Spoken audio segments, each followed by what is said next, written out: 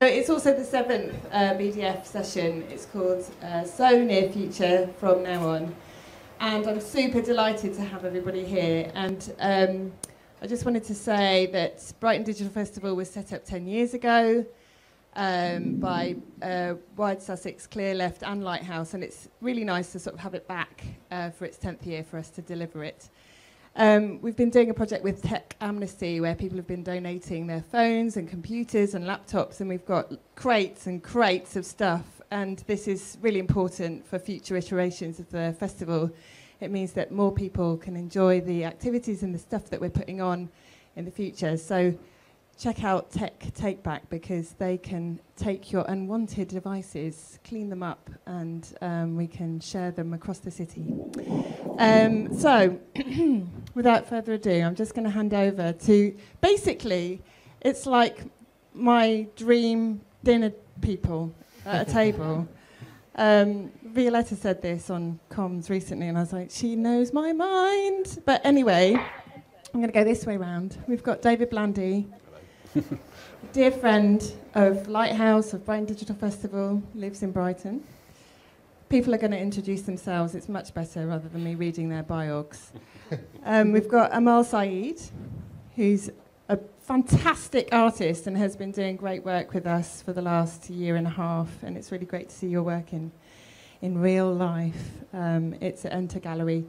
It's the last night tonight, so as you're leaving our closing party, you can walk by Bond Street and see the work before we take it down. And then behind me on screen is Ifeatu Nnaobi. Can you wave? It's great to have you here. You're in Berlin at the moment, but we've been showing Ifeatu's work, Ancestral Wisdoms, at Lighthouse. It's a really beautiful piece, and you'll hear more about that. We've got Gbenga Adelekan, who is a superstar, rock star, musician, but he's also an artist and has made this awesome graphic novel. And he did that in lockdown with his brother, Shay. And we're going to hear a bit more about that. And then finally, it's going to be chaired by Elijah, who's just like our Lighthouse hero. And did a fantastic project called Last Dance for 18 months. And it's just great that we're still continuing to work together. Enough from me already. Enjoy this. It's going to be fantastic. And I can't wait to sort of think about the past, think about the present, and how we can go forward for next iterations of the festival. Thank you very much.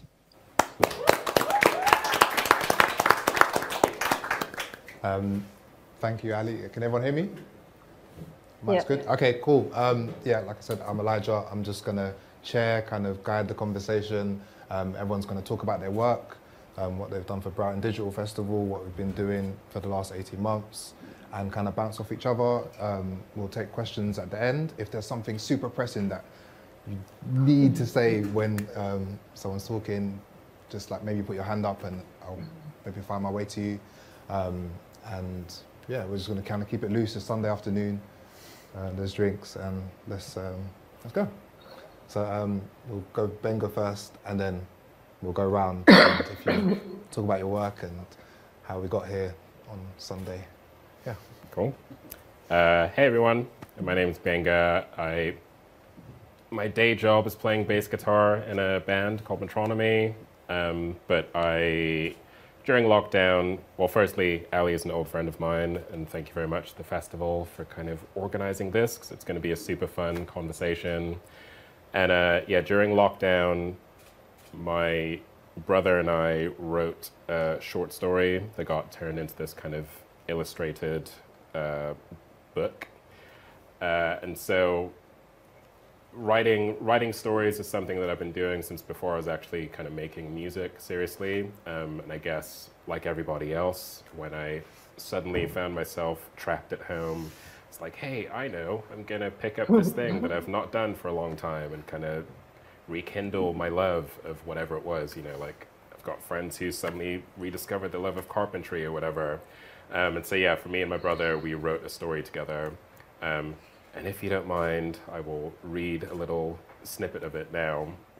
So the idea also, a lot of what I do in my non-Metronomy stuff like outside of the kind of indie rock world, is looking for ways to take, I'm from Nigeria, looking for ways to take my kind of Nigerian heritage and place it in a contemporary context or place it in a kind of futuristic context. And so the idea of this story is it's set in a world where colonialism didn't happen and Western countries just kind of continued to trade with countries in South America, countries in kind of Africa, Australia, and the rate of technological advancement was kind of equal everywhere in the world. So you didn't have this massive kind of resource extraction and slavery.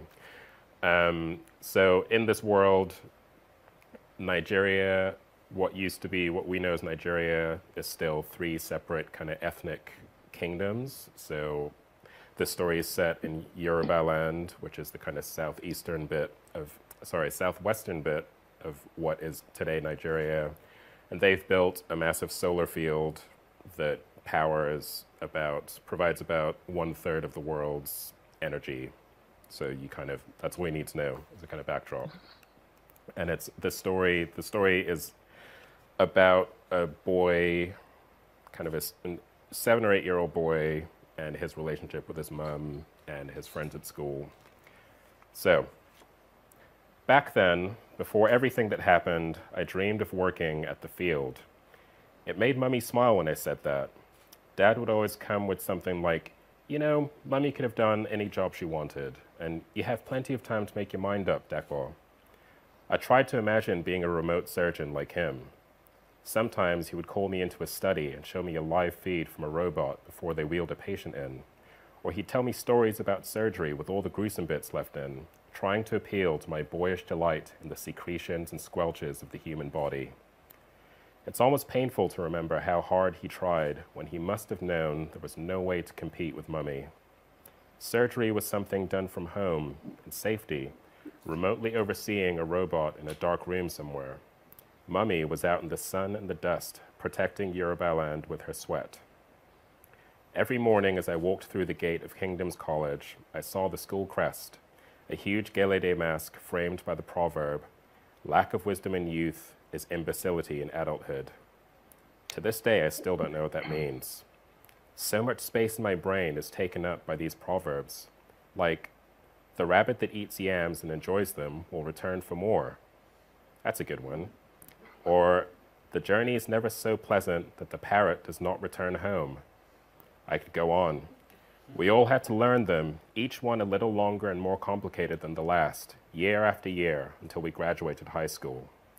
Yorubas were famous for their adamantine memories. It's part of what made us great. My friend Kemi laughed at it, like she did at so much else. She understood that feats of human memory were pointless when everybody had a quantum pad.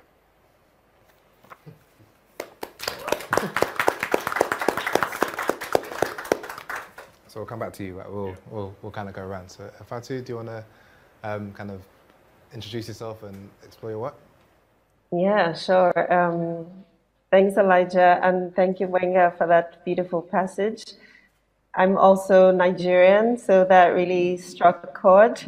I'm not Yoruba, I'm Igbo, but we also have super, super duper long, complicated proverbs that sometimes you think don't make any sense, but they do. But anyway, hi everyone else. My name is Ifeatu. It's really great to be here.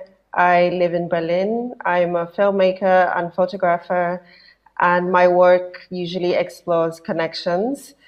My project at the festival is called Ancestral Wisdoms, and it's an AI interactive piece that allows you to ask an ancestor a question.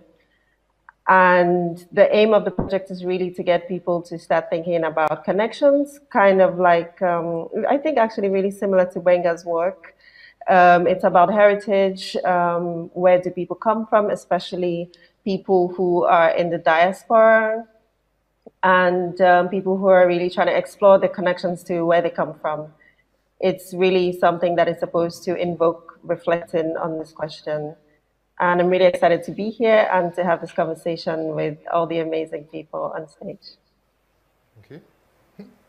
Amaal? Hey, I'm Amaal Said. I started as a poet, but my main kind of work now is as a photographer, and I'm also dabbling in film. So this project for Brighton Digital Festival was a cool way for me to experiment and yeah, to feel really supported, you know, while dabbling. But so I say that I started as a poet because I was really nosy. I'll say that. I was nosy. Like my mum would be on the phone to like family members in Kenya or in Denmark, and there'd always be some kind of like intriguing conversation happening. And so my thing was, oh, what's going on here, right? Like who's that? And what's their name? And what's the story? And so naturally just fell into writing and naturally fell into having conversations like that. And so this project that I did for Brighton Digital Festival just feels so kind of, it's just so me. It was about asking questions of people about their memories of photo albums, of, you know, having moved to other places, because I think a lot of us can relate. Like a lot of us are not in the same place as a lot of the people that we love. You know, they're in a different continent or they're, you know, somewhere else. And sounds like the ocean there. Okay. So a lot of us kind of hold on to things, right? So for me, I hold on to photographs, and a lot of the times we had family members from Kenya send photography over, and we also used to record videos of ourselves, or my parents were like, kind of get in a line, I'm going to take a video, and we're going to send it to, you know, back home. So like, there's a huge part of my childhood that is, you know, connected to all these people that I don't know, and so I really wanted to explore that. So the project is called If I Could Get to You. And it was bringing together old family footage. It was bringing together voice notes. I know we said something about like voice notes and connection earlier. And I also had like a conversation with my dad for the first time. We have a really formal relationship. So like, hey, you all right? I'm good. Yeah, you? So for this project, I thought, let me sit down with him and like, let me actually have like a proper conversation and ask him questions about his memories of his family. And so much came out that I didn't know before, which is cool. So yeah, I'll leave it at that. Thank you. Great. Thanks, Amaal. Yeah, I'm David Blandy. I'm a, I guess, video artist, performance artist, and game maker. I've been thinking about the self in the digital space for, God, like, since the Amstrad CPC 6128 with built-in disk drive. But it's recently that's turned into, especially, I mean, yeah, bizarrely it started before the pandemic. I started working on a project around role-playing games, around like the space of Dungeons and Dragons and the imaginative space that you create together with people around a table. So you're just telling a story that, you know, nothing exists. It's just you saying to another person, oh, I don't know, I want to approach this door, and then they say, well, the door's locked, like, what do you do? Like, it's kind of like really tropey sort of space, but somehow it creates a really vivid space in the mind. And I found after kind of working in the kind of virtual space for so long, thinking about video games and kind of 3D, working with VR headsets, that somehow this imaginary space was somehow really powerful, like that kind of four people around a table could create this space between themselves that could help you both kind of have a really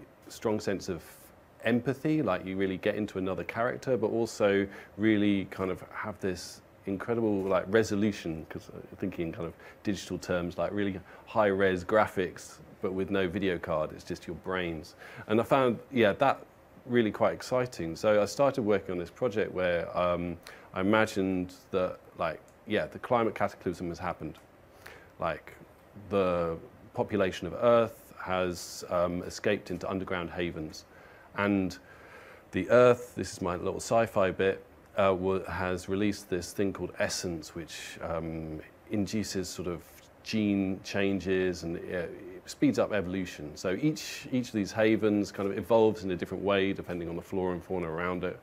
And we become post-human. And then 8,000 years later, these capsules start being opened up and people start exploring the surface world, and the world is re-greened because humanity hasn't been there. So, and so I've been working with lots of different spaces. It started in Canby Island, Canby Wick. That's what inspired it. It was a space that had been due to be a oil reserve, but in the 1970s there was the oil crash, and it got left to nature. And for the last 40 years, it's been rewilding, and now it's one of the most biodiverse spaces in the UK. So it's sort of like, you know, this kind of healing can happen naturally if we let it. So yeah, so it started there. I've been investigating spaces in like Cambridgeshire, in Northampton, but I thought it'd be interesting to work with Brighton. So for the Brighton Digital Festival, just met up with a group of fellow explorers, and we thought up like what could Brighton be like, but then also as a counterpoint, what would the colony on Mars that was set up by the elite, you know, the kind of Bezos, etc. Like, instead of going into the underground havens, they shot up to Mars and set up this colony. They terraformed, and it's kind of failing now, and like they're having to come back and try and colonize Earth. So it's sort of like, it becomes like this kind of whole back and forth thing, thinking about histories of colonization and how we resist all that horrible stuff. So yeah, there's where I am. It's all part of like the Lost Eons thing. Got it here. But what I've created for Brighton Digital Festival is like a little, it's called like a pocket place. It's like A7 little thing. You unfold it and it's kind of, you have a map and you have prompts to create a space at your role play table. So thanks. Like across all your work, I kind of think optimism is kind of like embedded within it, even though there's like kind of dystopian things happening in your work. But like historically, I felt like digital was always meant dystopian and dark and like no future. But across all this work, it feels like everyone is like positive, even after last year. Like, how did you guys kind of find some sort of like joy or positivity and like able to get to a point where you can, you know, enjoy like even seeing like a good future? I think there's still a feeling that like another world is possible, I guess. And so, yeah, like the story I wrote with my brother, it was imagining just the slightest of tweaks to kind of history, and actually, you know, it's like course correcting a ship or something. It's like you just change it a couple of degrees and before you know it, you headed off somewhere pretty different. It's like, even if like with the climate situation, we're like very close to point of no return, it's like still possible to change things, I think. And so I think it's that, yeah, that feeling of possibility. And I guess when you enter the realm of imagining things, it's like, well, yeah, like it all begins with thinking that things are possible, and that's the kind of jumping off point for kind of making them happen, I guess. Yeah, I really agree with what Gbenga has said. I think in my work, I'm really curious about what happened in the past, because I feel like everything we're facing today, my ancestors have faced similar things, but somehow humanity continues because we have hope that there's going to be a better future, and we keep trying. And that's why I'm really curious in looking at the past and seeing what people did and trying to imagine, like, oh, how would they build the situation that I'm in today? Or can I see something that they did that maybe I can apply into my life today? And that's really like where I draw optimism from. I feel like if we were to be really real and start looking at, you know, the situation of our lives, it could get pretty dark, you know, like easily. So it's nice to, I think looking at the past even gives you a chance to romanticize what has come before. I mean, it probably was not that rosy, but, you know, we can use our imagination and create the realities that we want to believe. Yeah, I completely agree with you, Ifeatu. I think it's been a huge part of just my raising. It's like people have it worse than you, right? It's like there have been tragedies and, you know, other people have gone through much worse. So kind of just kind of think about the other side of it. It's what's keeping you alive. You know, there are things that you can find joy in that way. But also knowing that for me specifically, like you asked kind of where's the joy, or, you know, what do you do, what do you hold on to? But when kind of in the middle of a pandemic, say like when there's no work and it's really difficult to create art, you know, because, you know, there's no money, or, you know, my parents need help filling out like a bunch of forms because they've both lost their jobs. It's like, it's really, really difficult. It's like, how do I continue to create? How do I continue to do this? You know, thinking about like the material things that are missing. And for me, it's daily, I just began to like adopt this practice of writing down things that I was still grateful for that were still in my life. And I started going on daily walks and just kind of being in the earth and kind of being like, thinking about it just in a really physical way. Like I saw a tree today and it was really beautiful, like it's still standing there, you know? And so those are the things that kind of kept me going. And because I think, like, when I think about this project, I think about like what came before it, and what came before it was a huge period of just not creating at all. And so this was the kind of, this marks for me coming back to art, or coming back to like myself as like an artist and believing in myself in that way as an artist. So yeah, this project does, it means all of those things for me. But I look at also other artists and like to see what they're creating, and also all the things that came out, like you said, you know, the work came out of, you know, that period, which is incredible. And for me also collaboration as well came out of that. So during the pandemic, finding other artists that were also struggling in the same ways that I was struggling, and having those conversations, and then writing together, or taking pictures together, or you know, even through Zoom, that became a thing. So yeah, collaboration, like leaning on each other, I think of, yeah. Yeah, I think optimism's a strategy, really. It's a way, and I think it's quite a radical thing to do, because it's kind of a natural state, is just to think like change is impossible and we just have to live in this space and just bear it. And you have to imagine that there's a better world, that we can actually change things. And sometimes that's hard to do, especially I don't know, with current administration, etc. But it's like, but I think, you know, one thing the pandemic showed was, like, you know, if the will is there, things can change really radically overnight. It's just the will isn't there.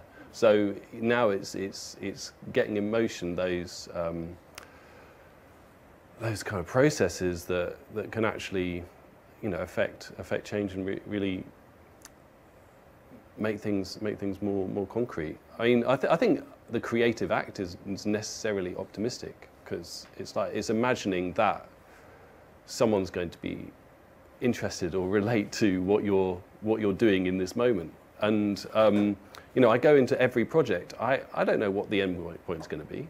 Like, you have to persuade someone that it's going to be a good idea, that they support you in doing this thing or something, but you don't know what it's going to be. But you have to have that optimism that it's going to work out. It's all going to be fine, guys. And you know, and with that, you kind of the anxiety ebbs, and you realise that things can be affected. And if you can change this, maybe you can change that. Were there things that happened like last year that were so extreme that you felt like your imaginations in these projects needed to be dialed up? Like well, it's more like, I was talking to my brother about this, where in that, like, often with kind of dark sci-fi, it's like you're looking at this dystopian future, but like we were in this situation where kind of in a dystopian present.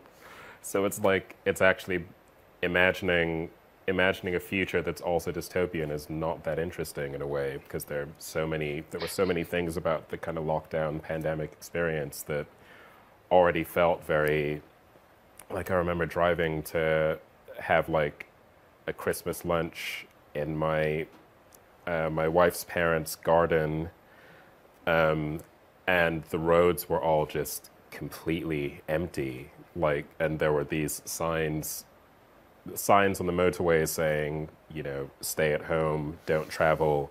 And it felt like the opening of 28 Days Later or something. Like, it's like, oh, well, if you made a film like that now, actually these wouldn't be such shocking images in a way. Like there's so many things that just like everyone walking around wearing masks, where hopefully in 10 years' time, you're going to have to explain why there's a period of time where everyone in the pictures is wearing masks. But like in that moment, imagining a future where everyone's having to stay in their houses and their individual bubbles isn't that shocking, because that's like what we've lived through. So I think it was almost kind of flipped on its head, and kind of, yeah, what's the radical creative act is like imagining a future where stuff is kind of worked out rather than it having not worked out in a way. Ifeatu, you spoke about like walking a lot in your piece, and like I guess like because we were all locked inside, like walking became like a radical act, or like getting outside, being in nature was almost like, I don't know, as exciting as being like in the digital space, or what the digital space used to be. Can you like talk about that kind of balance? Yeah, sure. So during the pandemic, I was in Berlin, and we're a bit of a rebel city, so it wasn't as strict of a lockdown as everybody else had. I think a lot of people who live in Berlin are like artists, or try to be artists, or believe they are. So basically, it was just like people like me in Berlin, and we were just, yeah, it was shocking to be on streets and they were empty, but I think we were lucky in the sense that we had a really early spring last year, and it was warm and people were just outside all the time. Yeah, but in terms of walking, it's an act that I picked up really early because in life, and I always found myself asking this question of where do I belong to? How can I connect to where I found myself in the present moment? And walking was something that really grounded me. And I would feel connected with the earth, and at least feel that I'm part of this place when I was doing that. It was also a chance to think of what I was working on, or the ideas that I had, or that I was thinking of. So in terms of the project Ancestral Wisdoms, when you ask the AI device a question, it of course doesn't know anything about you and doesn't know anything about your ancestry at the moment. It is a project that I will keep working on. But what happened was that for every entry that you hear back, it's actually hours worth long of interviews that I had with these people.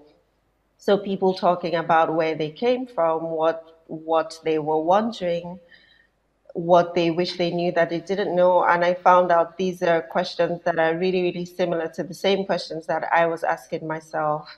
I come from a country that was deeply affected by colonization. And also then having moved a lot, I often wonder, what is it about myself that I should know that I don't know?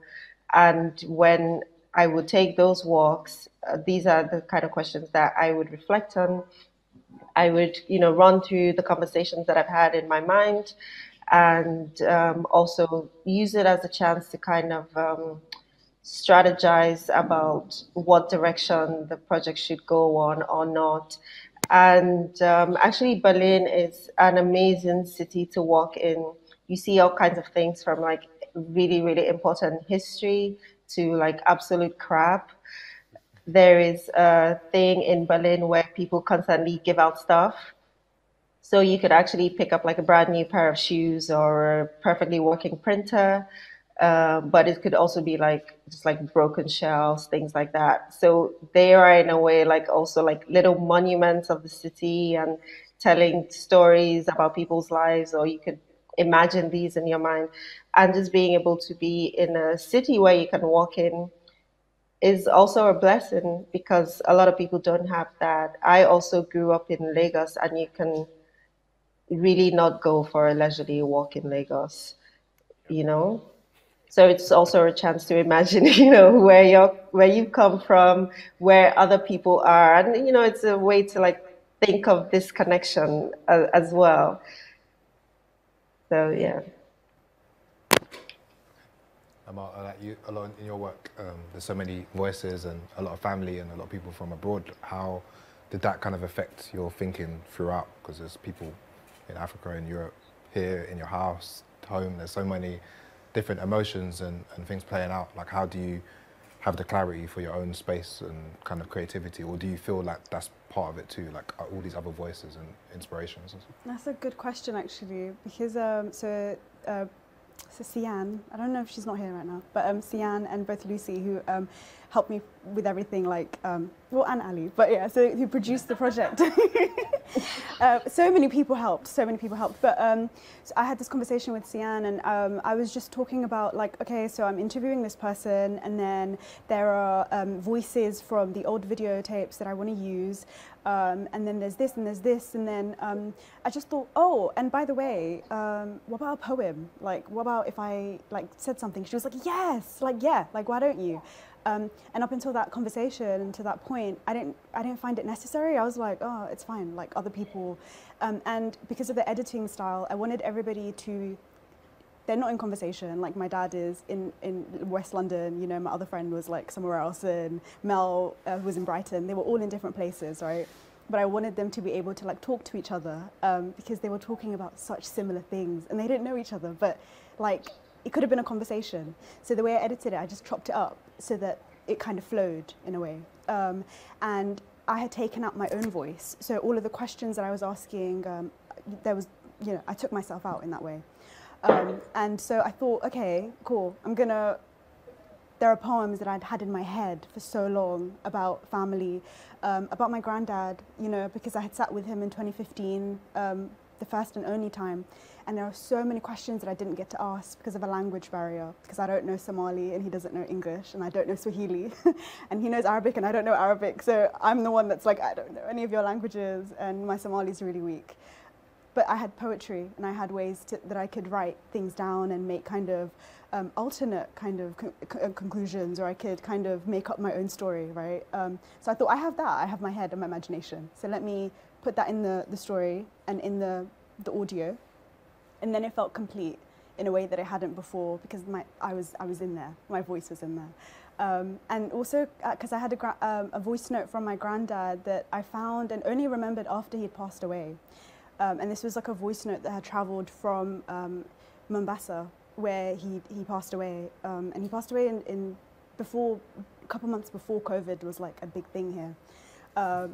But yeah, so he had sent that a couple years earlier, but I only remembered it when he passed away. But I was like, wait, there is a voice note, and there is his voice, and it still exists, and I need to find it. And so it took ages and hours, and we looked through everyone's phone, and I was like, somebody must have this voice note. And so yeah, I eventually found it, and I just thought, I really want to preserve all of this. I want there to be a space for it, because we've moved so many times, just houses in general, right, in London, like from house to house. And when you're moving, you lose things. There are things that you can't take everything with you, you know, every single move. So we lost pictures, and we lost like videotapes, and things got destroyed. And so I thought this project is a way to like mark it and be like, these are the things that I want to save for now to come back to, you know, like in the future. So yeah, I hope I answered the question. I kind of went places. We kind of spoke about, collectively, we spoke about digital preservation and protection of the stuff. Like, Gbenga, you actually had a good kind of point about if things got destroyed, or how we can be creating the masses of information that we're kind of... Yeah, like so we were talking about, I don't know if anyone here has seen Blade Runner 2049, but one of the things in that happens is like there's this massive digital pulse that wipes the world's kind of digital record, and it's a bit of a kind of year zero for a lot of things. And I think we got onto that because we were saying, or I was saying, like in the future, digital archaeologists are going to have the opposite problem to what kind of physical archaeologists have had from time immemorial, which is like building a complete picture from scarcity. It's going to be trying to find what really happened in the midst of this mass of like, yeah, people's voice notes, all the random pictures of like, you know, you take a picture of a table to send to your partner on WhatsApp and be like, what do you think about this table? And it's like Facebook or Meta, whoever, is keeping all that information somewhere.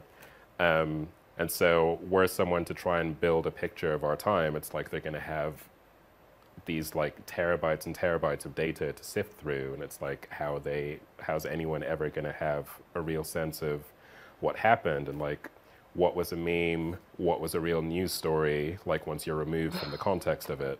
And I think like creatively, there's a very interesting kind of space to explore with that as well. Yeah, just kind of linking that to kind of your game production. It's like how do you kind of, do you think people will look back at this time and not realize that some of the stuff that we're creating now wasn't even real, that it was like, this was a game and this was like the real thing 8,000 years in the future, because that's what you're imagining. Yeah, there's I guess that's an issue with a lot of science fiction, is you know, like you look at Asimov or whatever, right, or H.G. Wells and predicting a future, and yeah, what is real? It comes down to. I mean, yeah, I think the hardest thing for the future archaeologists will be to kind of work out some of the stuff, like what they're kind of. There was that discovery around Pompeii just recently where they found supposedly like they call it slave quarters, and it was a tiny little room, and it was very complete and gave a picture of a life that wasn't really talked about much, because most of it is written records by people who write, who are the elite, etc. So it kind of gave a picture of an actual life. Like, yeah, how do you get a picture of an everyday life when it's spread across so much information, like you were talking about?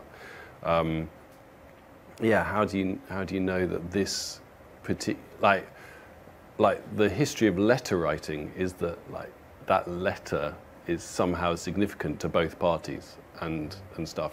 But when you've got, like, I've got about 100,000 emails on my computer. Like, how would a future historian work out that this email is the email that kind of, I don't know, told me that I was going to be allowed to film in this really interesting place, and that kind of led to all sorts of interesting ideas. And this one is just spam. Like, like there's sort of an equivalence of data now, which makes kind of value kind of really hard to get a handle on. And I think that's why there has been such a kind of a pulling away from the digital space. I think both with the kind of over zoomification of our life through the pandemic, and kind of, you know, everyone got like a Nintendo Switch or something, didn't they? Like, it was like suddenly everyone was a gamer. They were playing video games online, and like now people just want to have some sort of physical interaction. And I think that's why like things like tabletop role-playing games have suddenly had a kind of resurgence, is because it kind of necessitates that physical interaction. And it's like all of that digitalness becomes noise, and it's all about just this present moment and you actually being in there, and it couldn't possibly exist without everyone who's in there. And there's something kind of special in that, I think. So next we've got to have a Brighton Physical Festival. Coming up. Well, but we were saying earlier, again, kind of before we started, about how, so this situation we're in now, where we've got a kind of hybrid physical and digital thing going on, it's like, are we going to talk about this being hybrid at all, or is it just going to be accepted that it's not even worth commenting? It's like part of what is happening in the physical space, and part of it is happening in the digital space. Some people are physically here, some people are kind of a hologram kind of projected onto the space, or I don't know, even, you know, were this not a kind of slightly formal setting, I'm sure most of us would kind of have our phones on the table or something, and like occasionally you just kind of go, you know. So yeah, I don't know. I feel like even in those moments of physical interaction, which we have all been missing kind of desperately. I feel like it's still, there's still a kind of hybrid element to it if you've got some kind of device that's kind of bubbling away in the background, you know.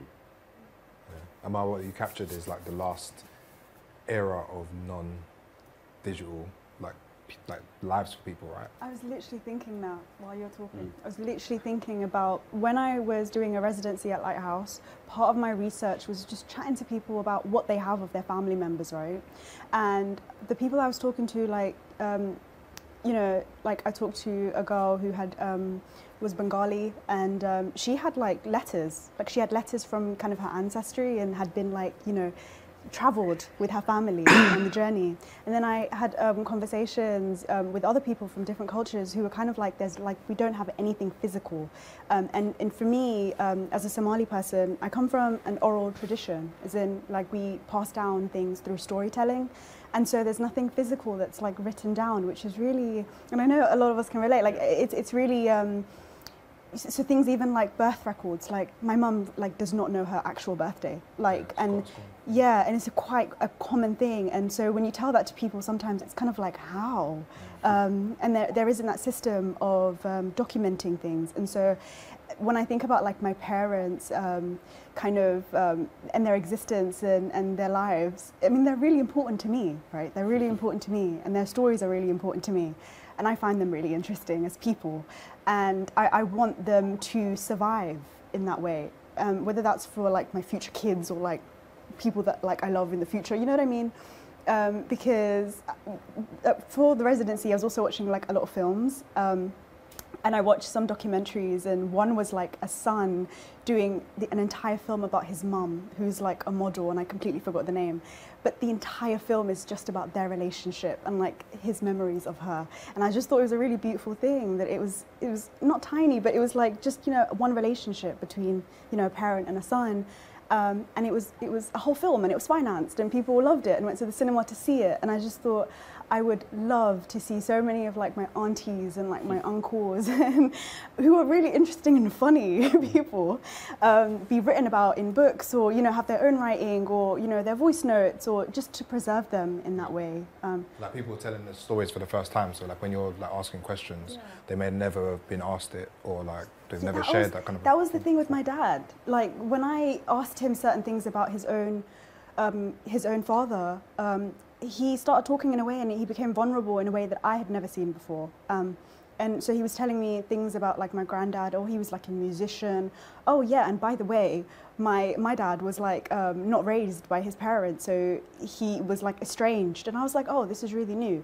And then, oh yeah, and my dad, like he wasn't with me, he didn't raise me. And all these things start to make sense. Oh, okay, you weren't raised by any parents. Things start to make sense. Things that I think we should all know, and would have helped me earlier in life, because I'd be like, okay, cool, they haven't been raised. There are certain things that they don't get or don't understand, and would save me years of trauma, being like, understand my pain, understand me. You know, all the things that I like tell a therapist, because, you know, I've had years of having to come to, you know, this part where I just accept that we are very different people in different generations, and I'm not going to get an apology in certain ways, because they're just so traditional in that way, and that's fine. But I'm still interested in why and how they got to be where they are. So yeah. Now, someone's going to be asking you the same questions about how you like got from physical into digital, and because they will only exist knowing a digital world, and that's it.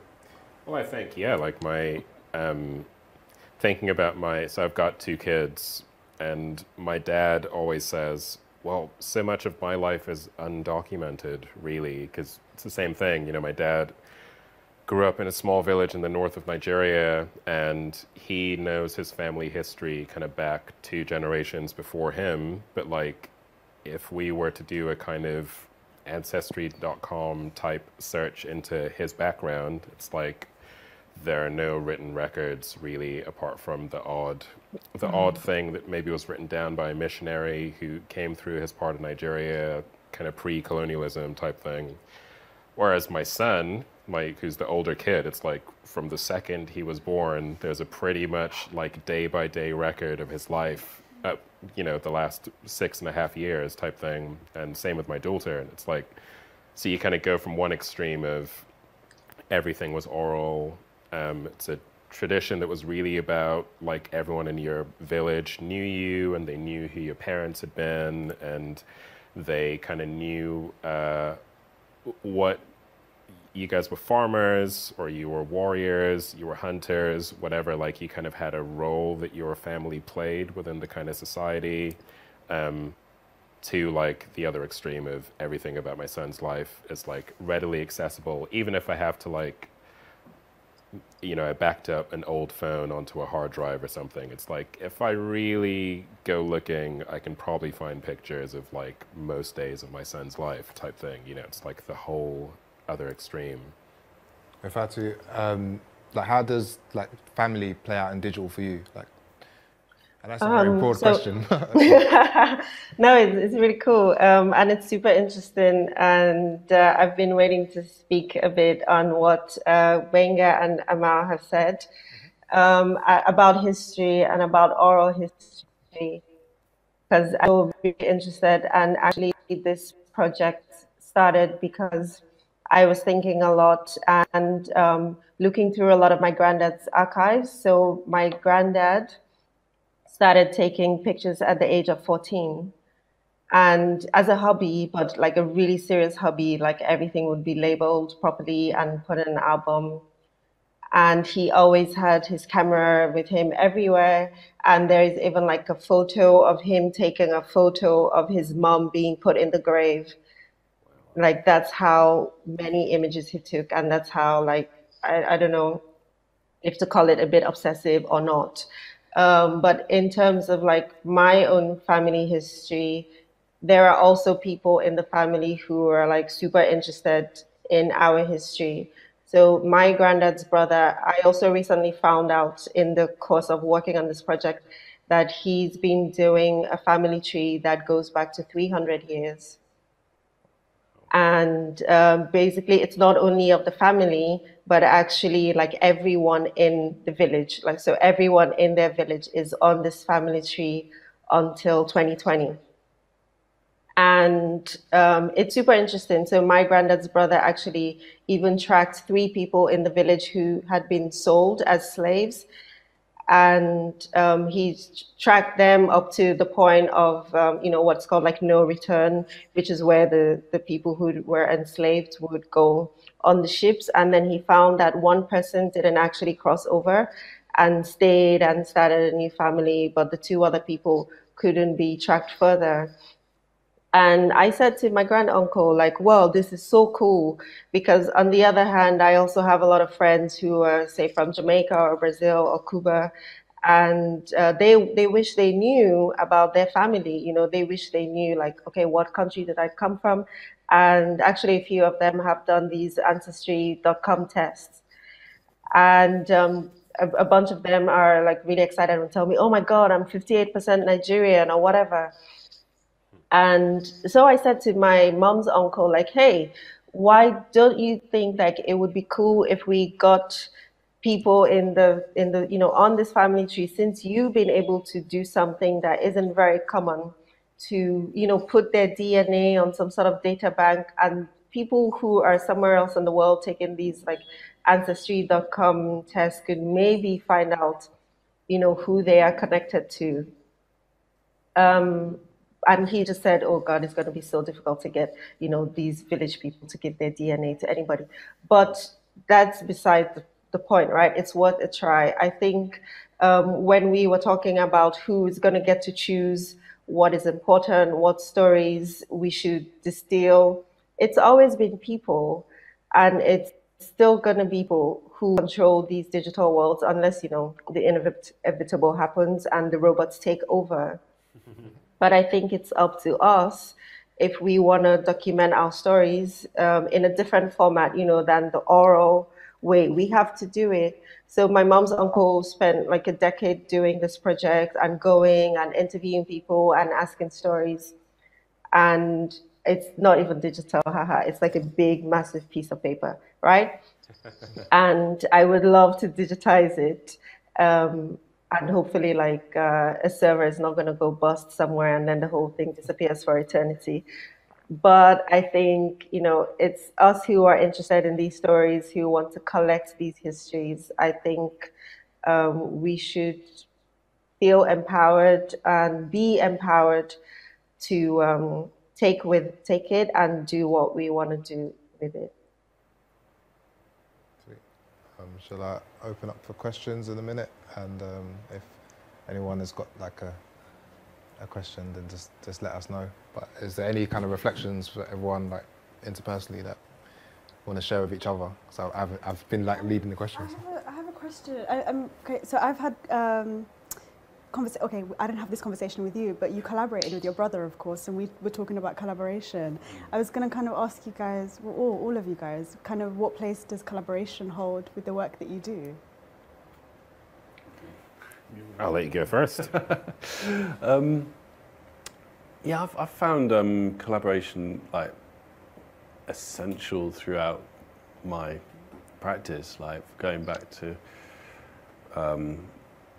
working with kids in youth club to form a dictionary of street slang, like through to working with Larry for the last, Larry Achimbong for the last like 8-9 years. Like I find that it creates a space in which kind of questions can be opened up. Things can be less precious somehow.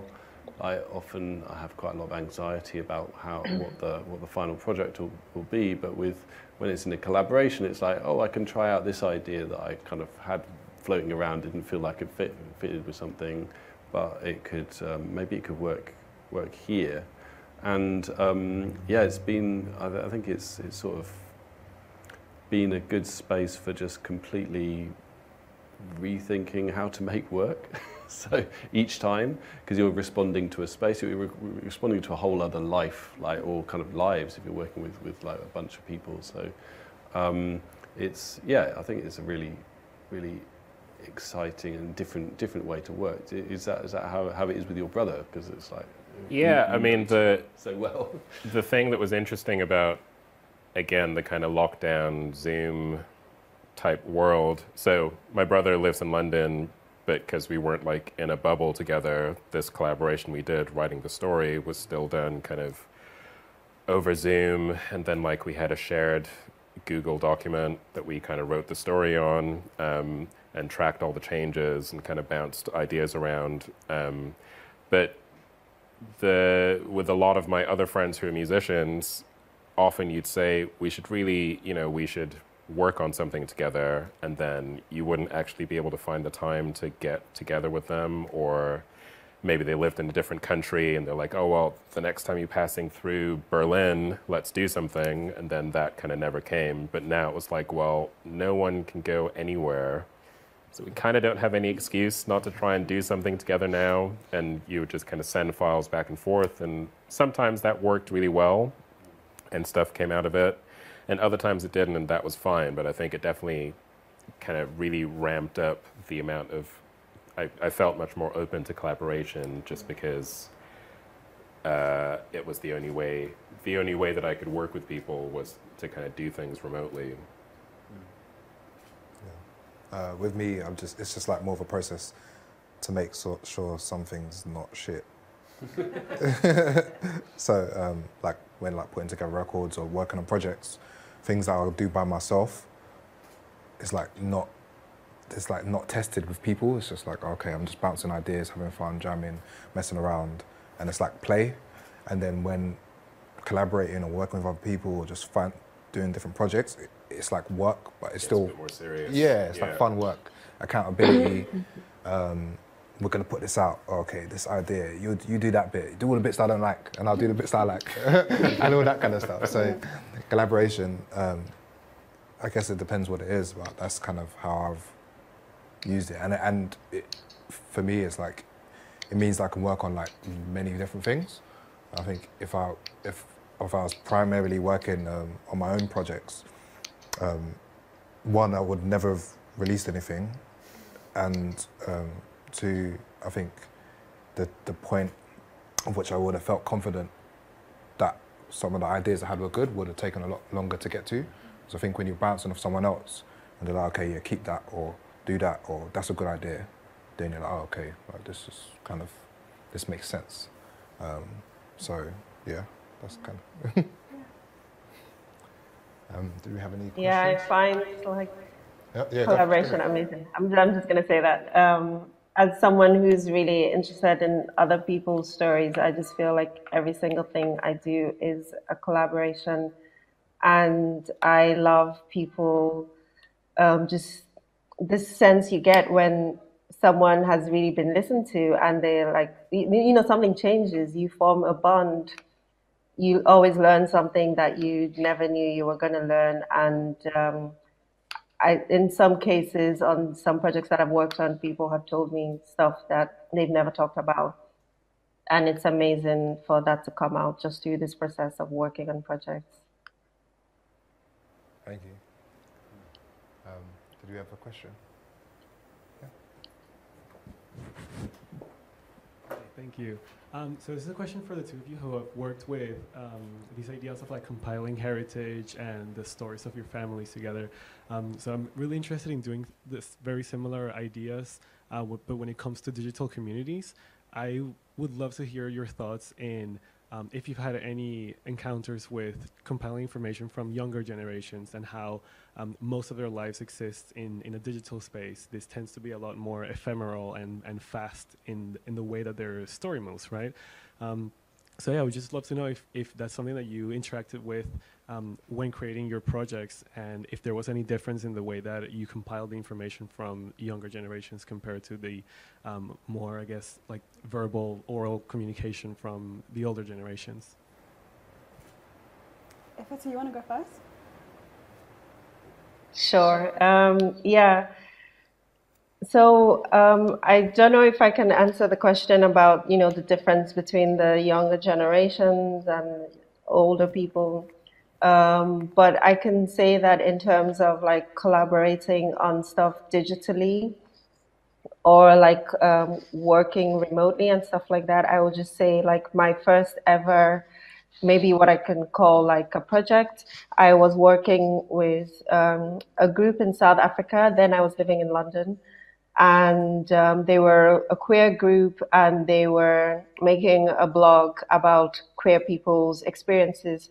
So when you're a queer person in many African countries, because you cannot be out, the only space you actually have to be out is the digital space. So I worked with this group for 5 years and we never met physically. I've actually only ever met one of them once. And there was a lot of us from many different countries. It was called Hola Africa.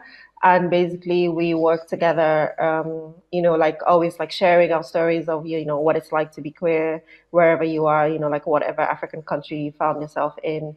And all this stuff was like, first it was on Tumblr. I basically used to live on Tumblr back then. Like we all did, if you were like a queer person, living in an African country or so, you probably like mostly spending all your time online. Now there's like Instagram, TikTok, there are groups, I'm still part of another group. It's like an African queer group and we have like meetups, we have game nights, everything is online.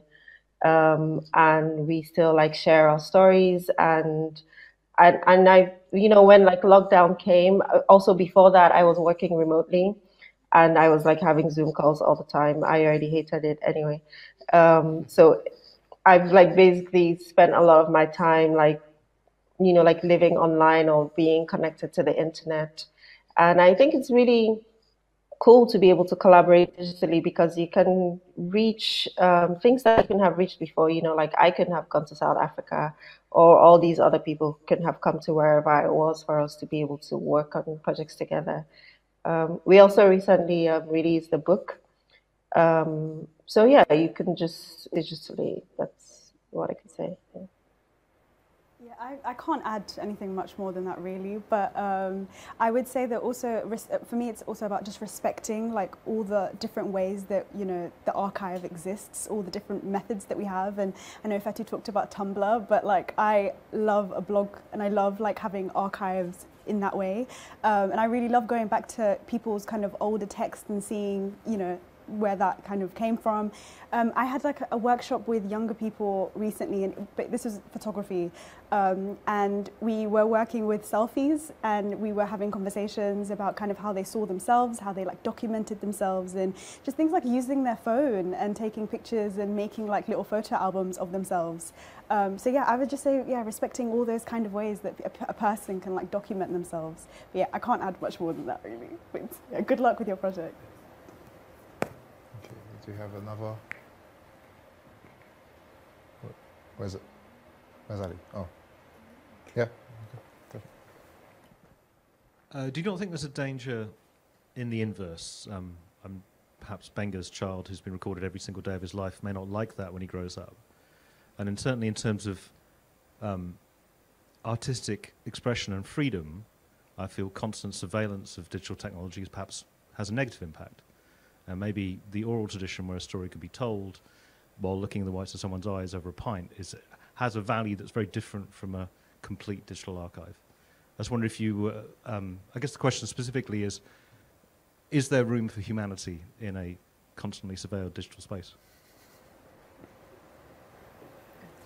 It's an interesting question, which I have often thought about, because, yeah, I'm very wary of putting any pictures of my son onto my social media, for example. Like my wife has a kind of private social media page, so she posts stuff about our family, but it's kind of just to people that we know kind of thing, or people she works with or whatever. And I definitely have this sense that a lot of our kids will get to their kind of, if you've got young kids, they might get to their early teens and suddenly really not like the idea that there's this kind of record of them online that they had no consent or gave no consent to.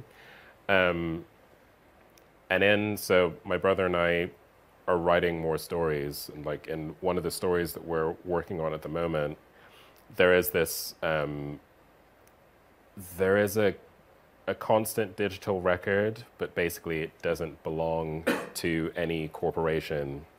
Basically, all the technology that has been used to build the kind of social media space is publicly owned. And so even stuff like you can find anyone at any time in this world, but because you can kind of find anyone at any time, there's this kind of mutually assured destruction where if anyone can find you at any time, you don't want to look into what other people are doing because you don't want them doing it to you, basically. And so you have this almost kind of this civil agreement that you don't look into other people's business unless you're willing for them to look into your business, and so no one looks into anyone else's business, which I know is a very kind of utopian view, but part of what gives rise to that in the story is the fact that you don't have companies like Google and Facebook kind of mining your data for advertising. So it's basically like there's a digital space, but there's no advertising, really. So yeah, I guess like that has definitely come out of an anxiety that I think we all feel about, not just for our kids, but like for ourselves too, kind of having volunteered to be part of the Panopticon, basically, and like what that means for, yeah, like our personal freedom and the kind of, yeah, the integrity of human connections.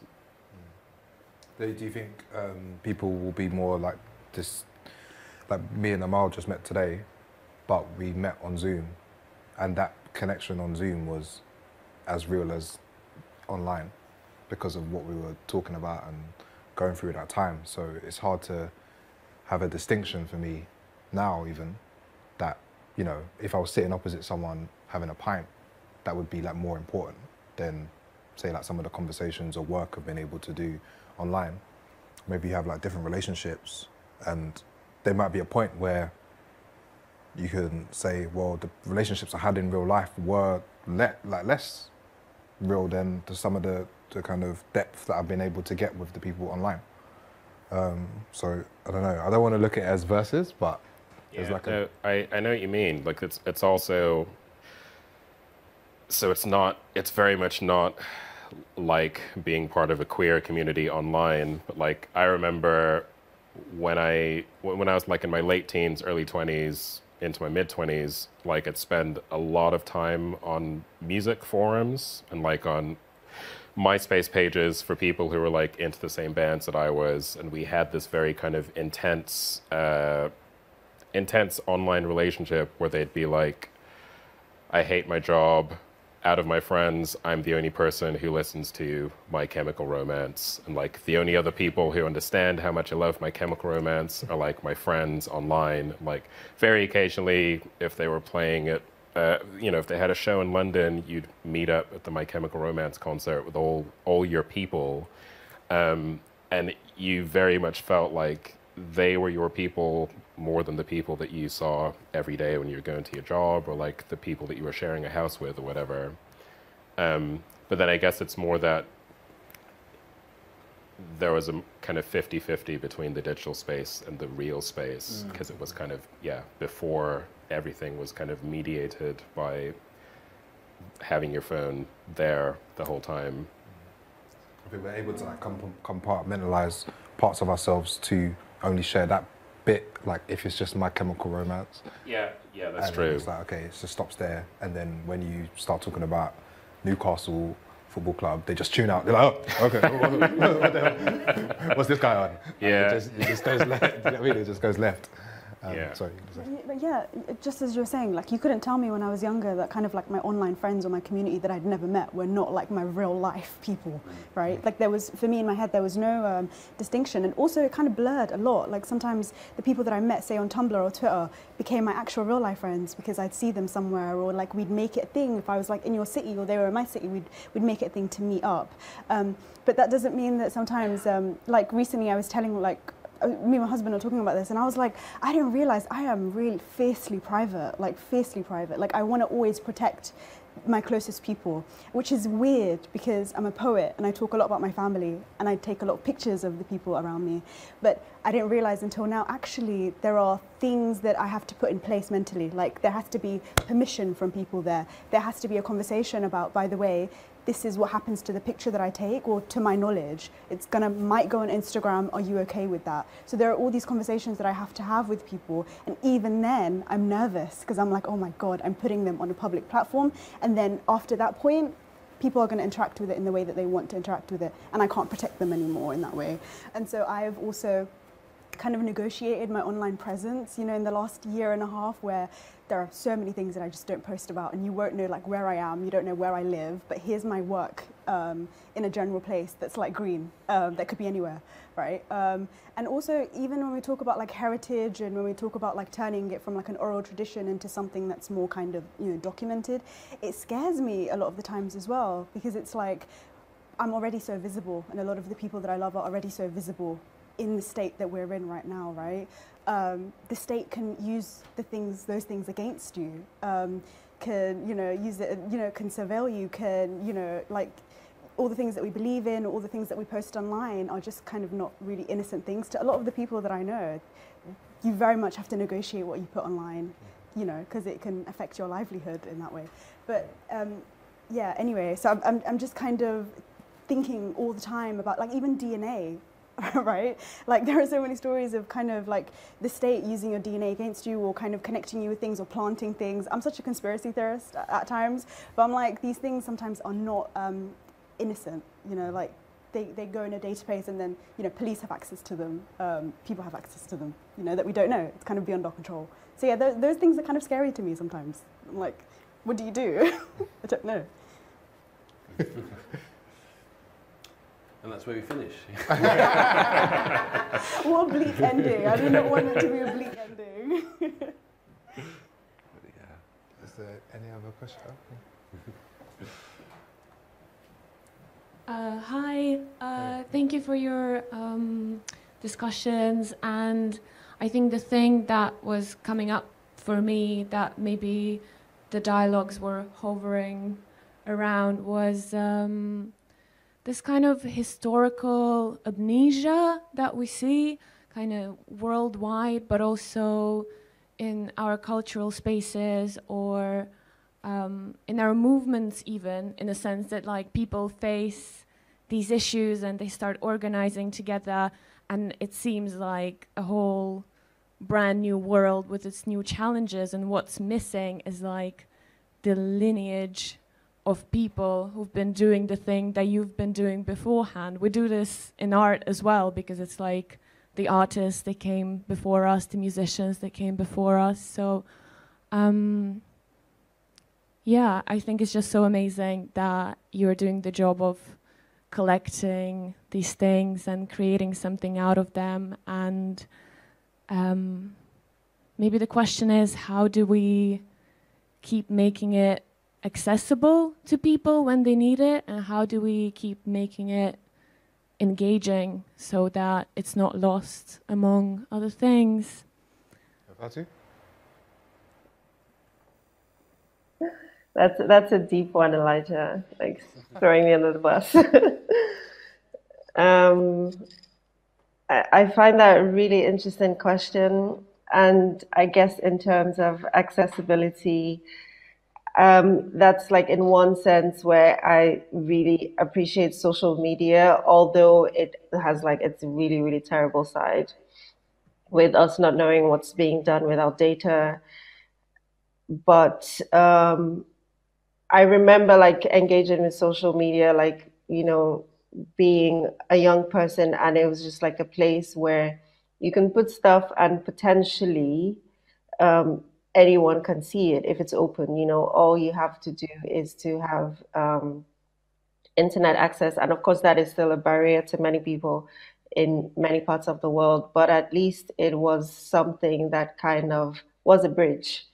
So again, it's like going back to digital. I really see digital as a space that can be more accessible than a lot of the other spaces that we've had in the past, or that we've been able to create in the past. I also think accessibility is about other perspectives, other points of views that are not mainstream. I find that really important. I don't know if other people want to add to that. I think the issue, David? the issue of access kind of, there are two components to it, I guess. I think one is like literally like internet access, you know, like in my dad's village, for example, this place called Isalum in a state called Kogi, like kind of in the north of Nigeria, like still they don't have constant electricity, and they definitely do not have much of a phone signal there, and consequently if I wanted to do a video call with one of my dad's brother who lives near there, or like if I'd wanted to do that with my dad's mum before she died, that just isn't something we'd have been able to do. And if I wanted to like send her a link to watch my band's newest video or whatever, not a thing she'd have been able to do. And I think like if you're a young person growing up in a place like that, and you wanted to like Google questions about Nigeria's history, questions about the colonial past, like that information is still not really going to be that accessible to you, because you like have to go to an internet cafe and like sit and like pay someone to like use a computer. And if you're going to do that, you're going to be on Facebook. You're not going to be Googling questions of colonial history or whatever. So I mean, I do think like that is still a kind of global north, global south kind of disparity. I don't really know what the kind of solution to that is. I do know like there are lots of charities that do work about kind of providing internet access to like more and more remote places. And on one level, you think there are more important problems to be solving in the world, but in another sense, I actually think that access is so important just for that thing of being a young person who's got a different perspective on the world, or wants to explore different options for different things you can believe, different ways you can be, different kind of sexual options, whatever. and just being able to like see different possibilities is a very kind of powerful thing, I think. David? Yeah, I was wondering in terms of accessibility, whether you meant like its form. I mean, there's obviously the accessibility of the archive or whatever. Like, how do you access that thing? But then there's also, how do you make that thing legible so that it exists and makes sense without, say, I don't know, you being next to the work or whatever. And that's kind of part of our work as artists, is kind of making something that exists separate from us, that is a thing. And it's a very, it's a complicated thing, because you want to give enough information, you want to give the kind of context, but you also want to give the space for it to exist and make sense in that thing. So I mean, that's our job, I guess. And I think every artist approaches that in a different way. Like, and some things, you know, it's that thing of, you know, how do you not erase the reality and the humanity of the subject that you're dealing with, and, you know, which is something that often happens in a kind of maybe a more commercial project, or like kind of an official documentary or something. It's like people stop being people, they start being just like subjects or kind of voice notes, or like some sort of sound bite. But, you know, in art, we want to try and actually capture kind of a wholeness of a situation, a kind of a reality, and hold that in this space, whether that's digital or analog or whatever. So, yeah, cool. That's it. Questions wise? All right. Well, thank you everyone for coming. Thanks everyone for sharing everything. We're gonna, sorry, Ifeatu, we're gonna be here having a little party. Sorry to leave you out of that side of things. But thank you for joining us from Berlin. Thank you so much. Have a drink on me.